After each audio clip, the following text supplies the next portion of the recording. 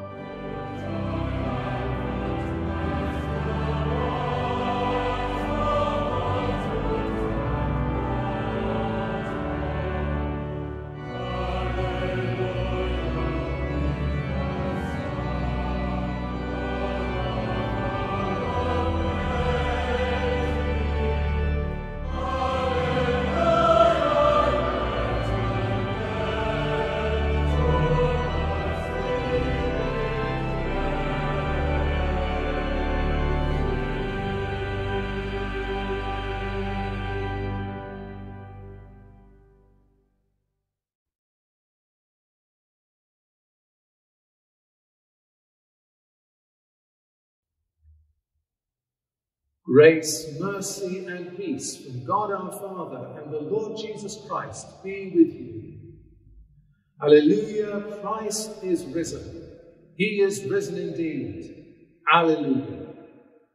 So together we pray. Almighty God, to whom all hearts are open, all desires known, and from whom no secrets are hidden, cleanse the thoughts of our hearts by the inspiration of your Holy Spirit, that we may perfectly love you and worthily magnify your holy name through Christ our Lord. Amen. Christ died to sin once for all, and now he lives to God. Let us renew our resolve to have done with all that is evil and confess our sins in penitence and faith. A moment of silent prayer as we bring our sins to the Lord, confident in his promise to forgive us.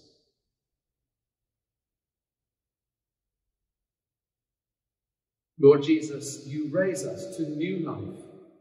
Lord, have mercy. Lord, have mercy.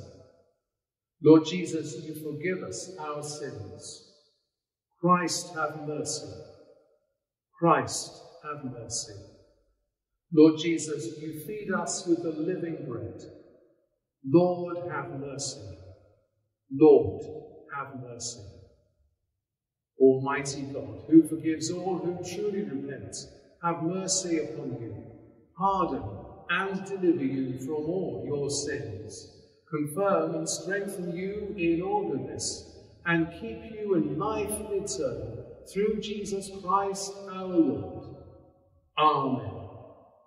And as God's forgiven people, we now join with saints and angels in singing glory to God in the highest.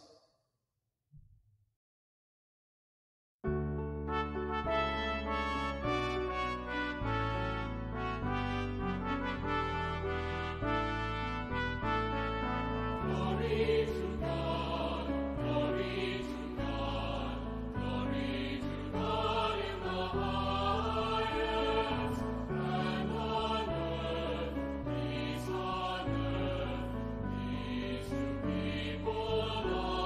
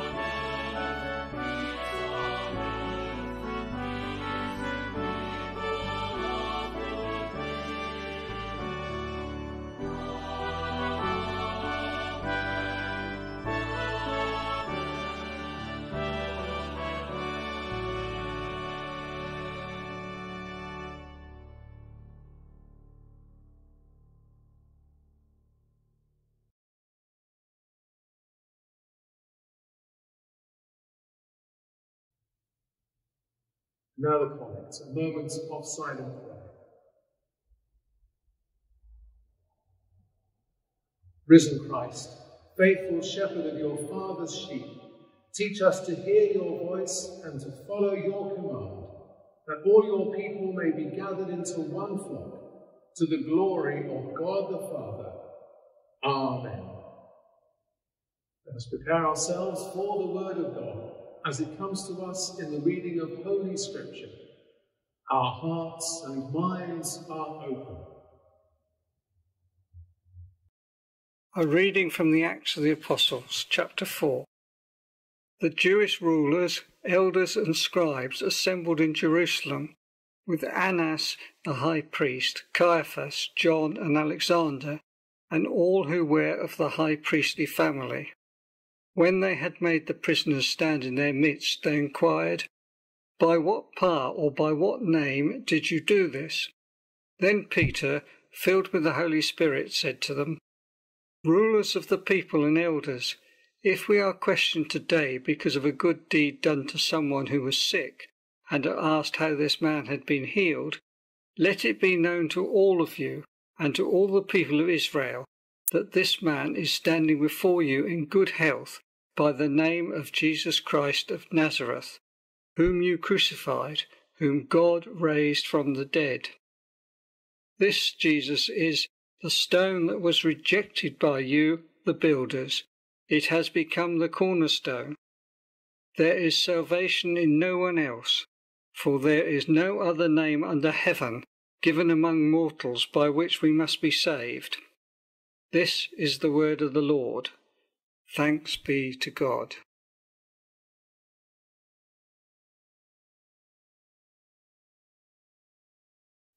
This is 1 John chapter 3 verses 16 to 24. We know love by this, that he laid down his life for us, and we ought to lay down our lives for one another. How does God's love abide in anyone who has the world's good and sees a brother or sister in need and yet refuses help? Little children, let us love, not in word or speech, but in truth and action. And by this we will know that we are from the truth, and will reassure our hearts before him, wherever our hearts condemn us. For God is greater than our hearts, and he knows everything.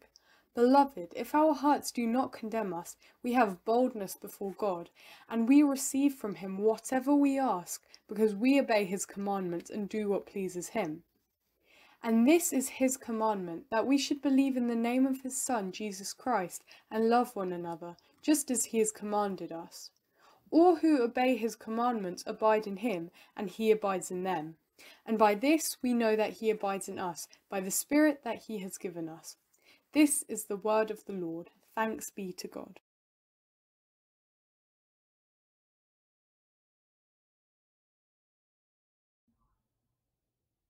Thank you to David and Astrid for those readings. Now we sing the hymn, "Good Christians all, rejoice and sing. Now is the triumph of our King."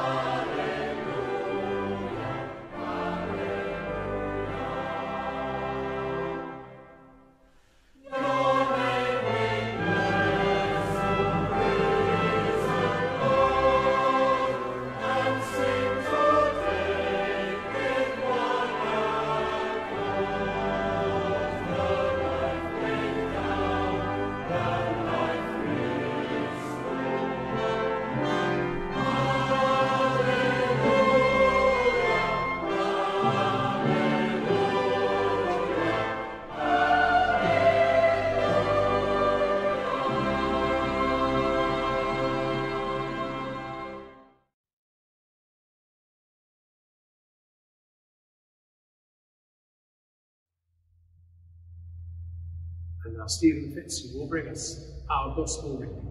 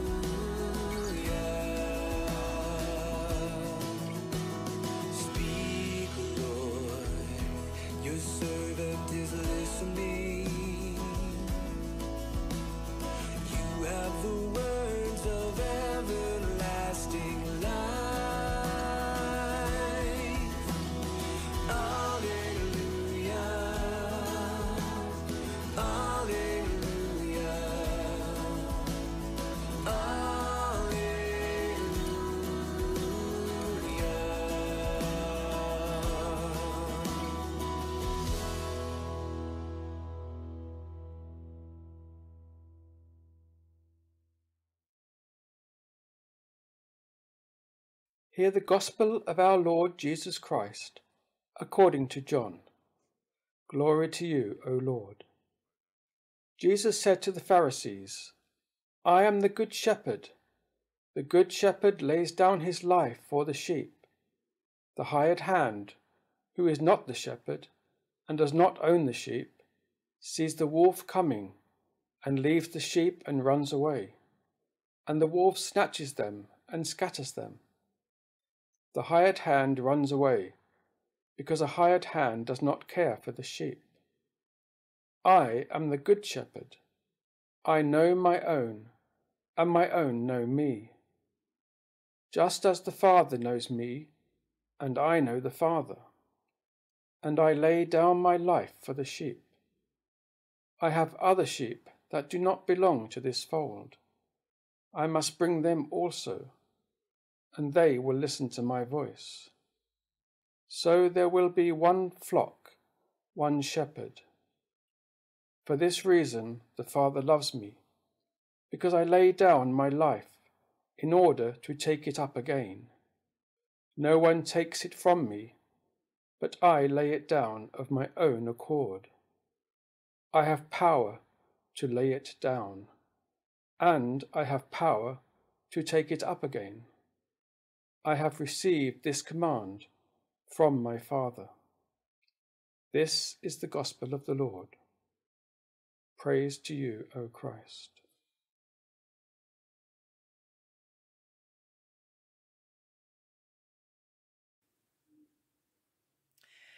And now, in the name of our loving, liberating and life-giving God, Father, Son, and Holy Spirit. Amen.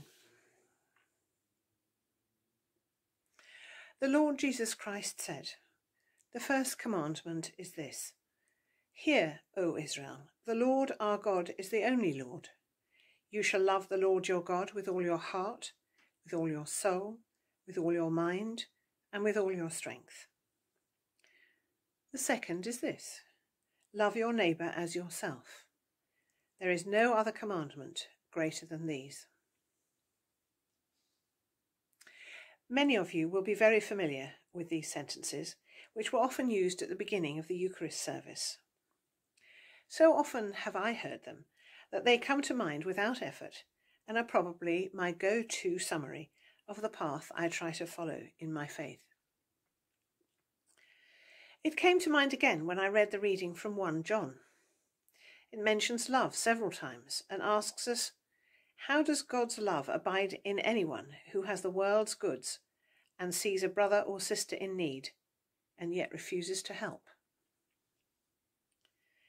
One positive thing that has come out of the pandemic is that we have seen so many people in this country, where most of us have more of the world's goods than we really need, give so much time and effort into helping their brothers and sisters, their neighbours. We can all remember the stories of NHS heroes who spent long shifts kitted out in very restrictive and uncomfortable PPE. When they were interviewed on television, you could quite clearly see the marks on their faces where their tight masks had dug into their skin. There were sad montages of pictures of medical staff who had lost their lives in trying to look after those sick with COVID. We can also remember the more cheerful images of ordinary folk going about with bags of shopping for those stuck at home or without money to buy enough food to feed their families.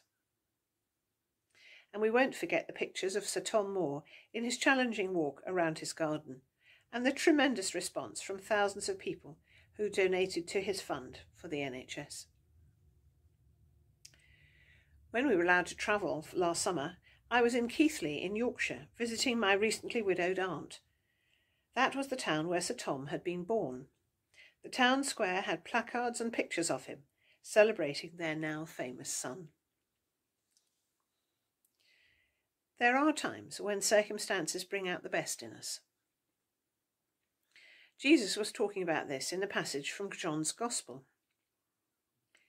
His story about the shepherd shows us what might happen if the sheep are being looked after by someone who doesn't care about them. In other words, doesn't love them. They get taken by the wolf. No doubt the wolf will come in a pack hunting for food. One sheep may die, but the rest are scattered and so are away from the security of the flock. Jesus tells us that in the kingdom there will be one flock and one shepherd. He also says that he will lay down his life because his Father has commanded it. I don't think that those who gave their lives for others during the pandemic did so because the Father commanded it. But the medical professions do, no doubt, have a calling to their work. And this is perhaps only a pedantic difference. How much difference is there between a command from the Father and a calling to a caring profession? My hope is that we won't quickly forget all the good that has been done during the pandemic, right from the selflessness of the medical people and others, down to the little things that most of us have done to help our neighbours. Jesus says in the Gospel reading, "Little children, let us love, not in word or speech, but in truth and action." Truth has suffered a lot in recent years, but for me the important word there is action. We need to continue to do whatever we can to love our neighbours as ourselves. And finally, I'd like to finish with the last couple of sustaining sentences of the Gospel reading. All who obey his commandments abide in him, and he abides in them. And by this we know that he abides in us, by the Spirit that he has given us. Amen. Thank you, Alison, for those words. And now we sing the creed.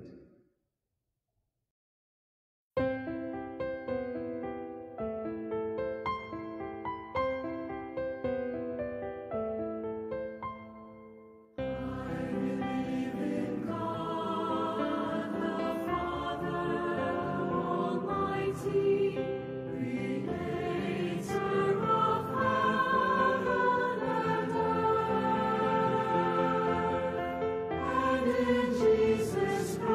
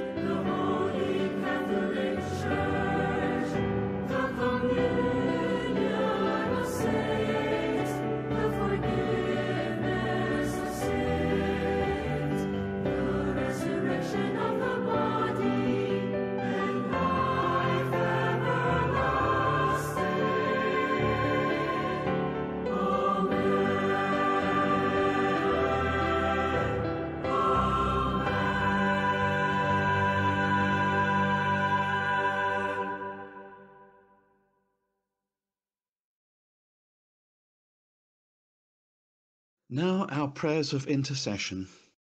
To the words, "Hear us, risen Lord," we respond, "Our resurrection and our life."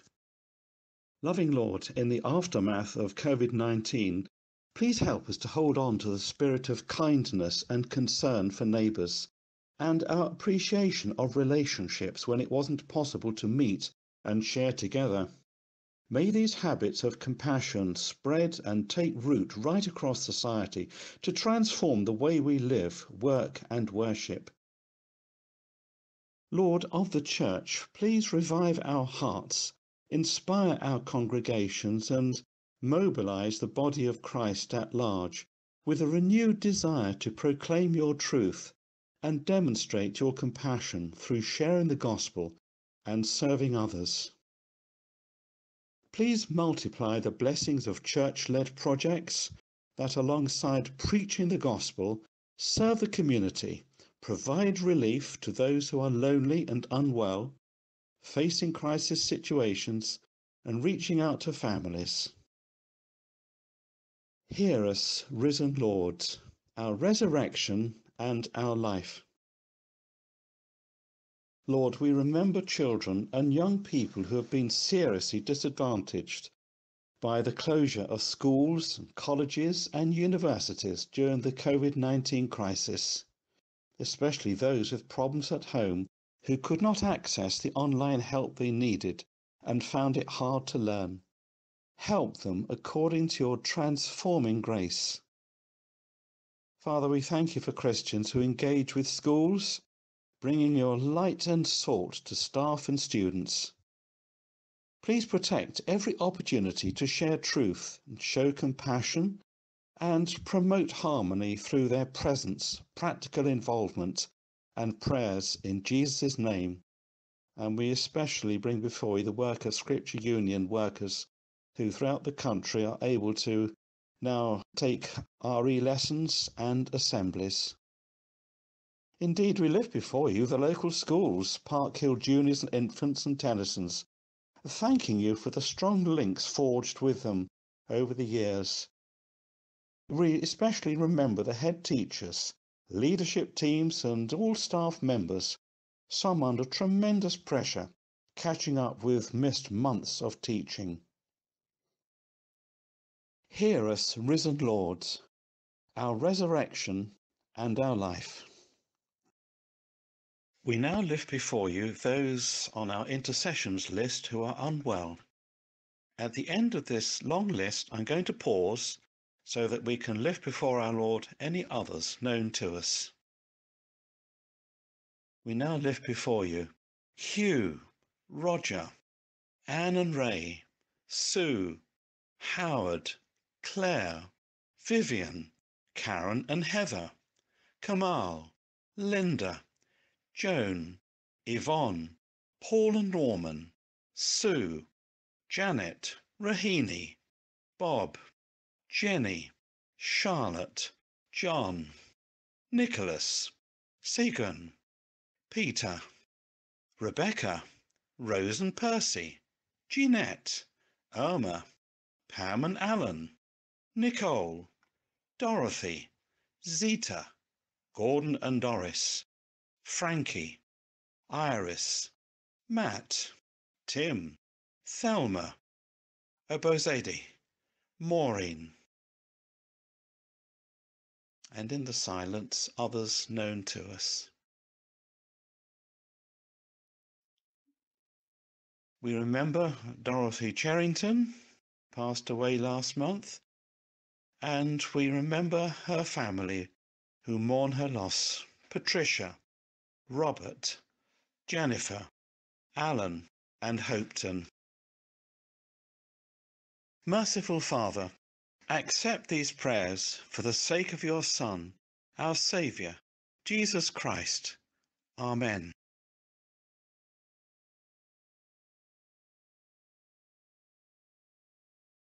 Since Steve recorded these prayers of intercession, we've heard the very sad news that Frankie Bayno, for whom we've been praying for a long time, has very sadly died. He was the activities coordinator at Wilhelmina House, so very well known to those of us who are involved in taking services there. So we commend Frankie into God's care, and we remember Anna, his widow, at this time of grief and loss.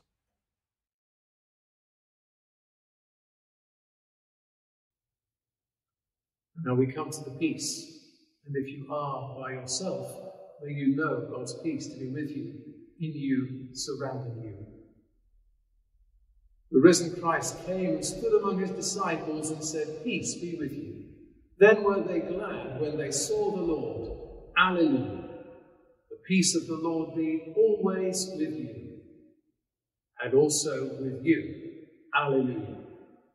If you are with others, then let us now share a sign of Christ's peace.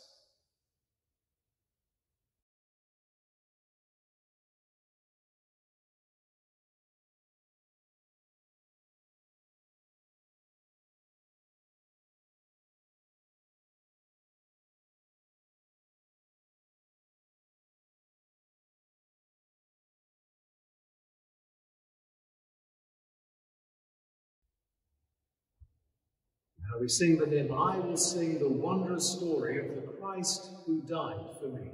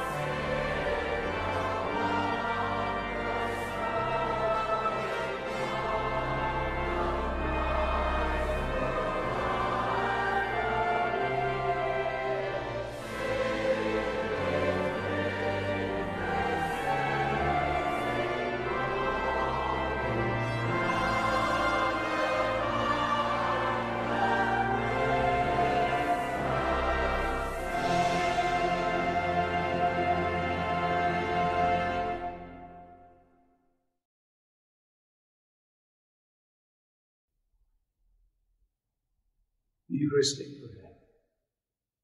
The Lord is here. His Spirit is with us. Lift up your hearts. We lift them to the Lord. Let us give thanks to the Lord our God. It is right to give thanks and praise. Father, we give you thanks and praise through your beloved Son, Jesus Christ, your living word, through whom you have created all things, who was sent by you in your great goodness to be our Saviour. By the power of the Holy Spirit, he took flesh. As your Son, born of the Blessed Virgin, he lived on earth and went about among us. He opened wide his arms for us on the cross. He put an end to death by dying for us, and revealed the resurrection by rising to new life. So he fulfilled your will and won for you a holy people.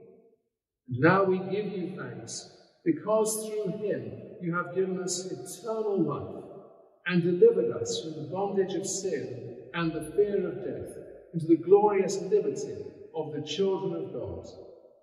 Therefore, with angels and archangels and with all the company of heaven, we proclaim your great and glorious name, forever praising you and singing.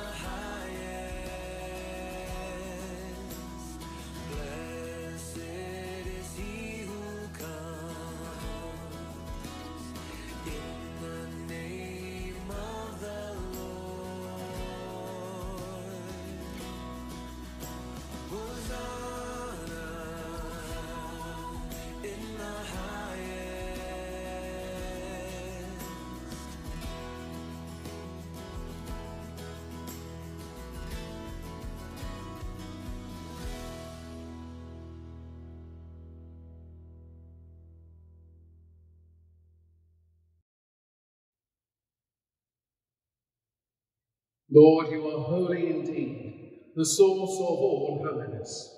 Grant that by the power of your Holy Spirit, and according to your holy will, these gifts of bread and wine may be to us the body and blood of our Lord Jesus Christ, who in the same night that he was betrayed, took bread and gave you thanks. He broke it and gave it to his disciples, saying, "Take, eat, this is my body, which is given for you. Do this in remembrance of me." In the same way, after supper, he took the cup and gave you thanks. He gave it to them, saying, "Drink this, all of you. This is my blood of the new covenant, which is shed for you and for many for the forgiveness of sins. Do this as often as you drink it, in remembrance of me."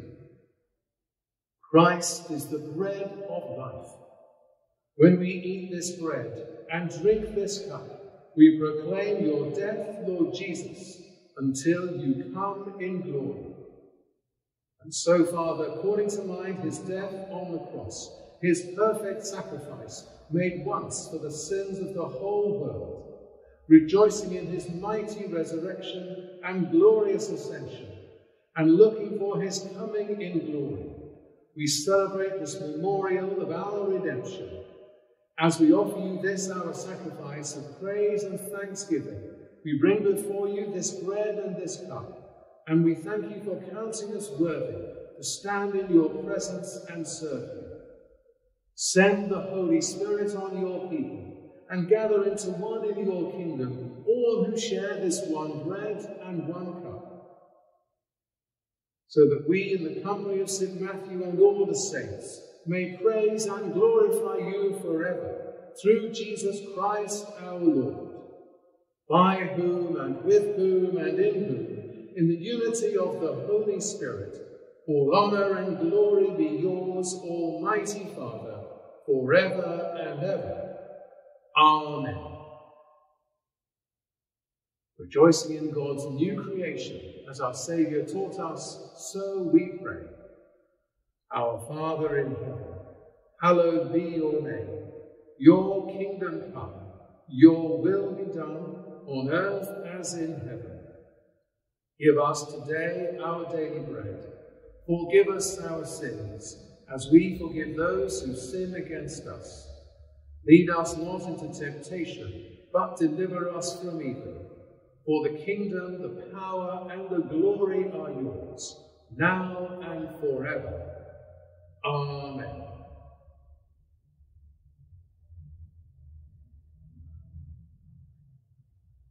Every time we eat this bread and drink this cup, we proclaim the Lord's death until he comes.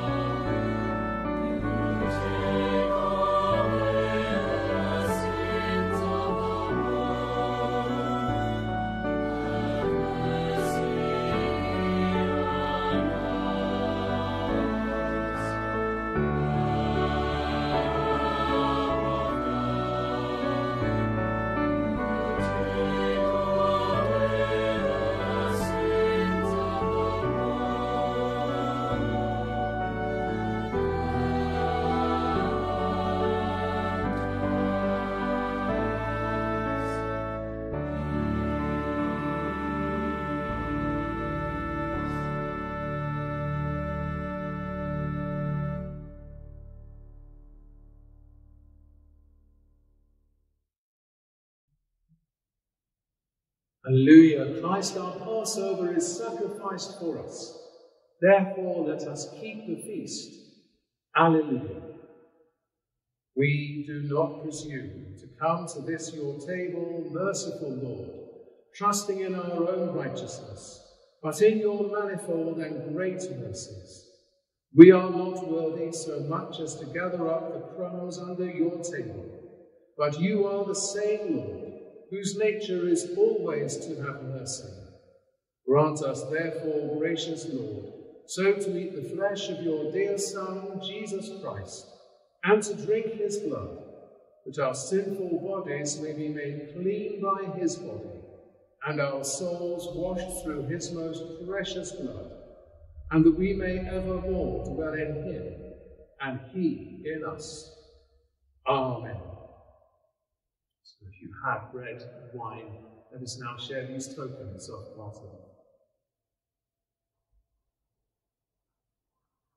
The body of Christ broken for us, keep us in eternal life. Amen.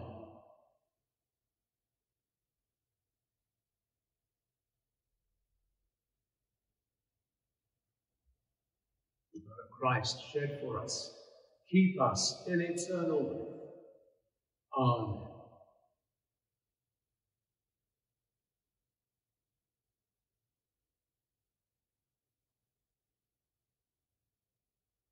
We sing the hymn, Faithful Shepherd, Feed Me.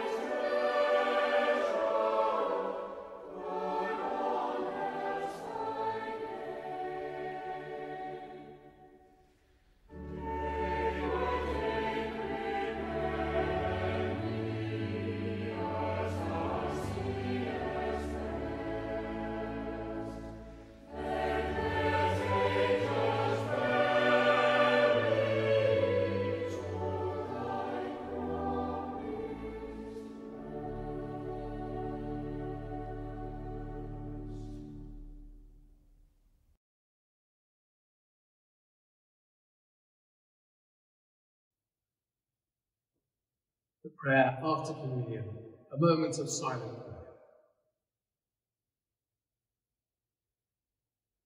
Merciful Father, you gave your Son Jesus Christ to be the Good Shepherd, and in his love for us to lay down his life and rise again. Keep us always under his protection, and give us grace to follow in his steps, through Jesus Christ our Lord. Amen. Almighty God, we thank you for feeding us with the body and blood of your Son, Jesus Christ. Through him we offer you our souls and bodies to be a living sacrifice. Keep us in the power of your Spirit, so we may live and work to your praise and glory. Amen. Now we sing our closing hymn. Christ the Lord is risen again. Christ hath broken every chain.